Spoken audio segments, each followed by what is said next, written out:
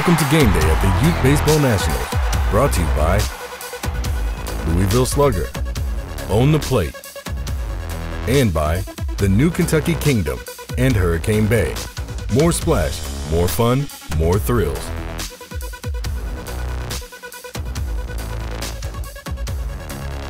Hi everyone, Erica Gallia here at Youth Baseball Nationals Elizabethtown Sports Complex. Joining me is Andrew. Andrew, would you like to tell everyone where you're from and what team you play for?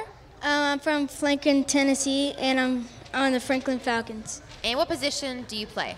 I play outfield and infield sometimes. So utility player then? Yeah. Do you have a preference for infield or outfield? I like outfield. Outfield. So let me ask you, how does the Youth Baseball Nationals experience compare to other tournaments? It's a lot of fun, and they do a lot of fun stuff with you. Mm-hmm. It's a lot more than just playing baseball and just doing a tournament. Yeah, they do all the skills and stuff, like the home run derby and all-star game. Mm-hmm.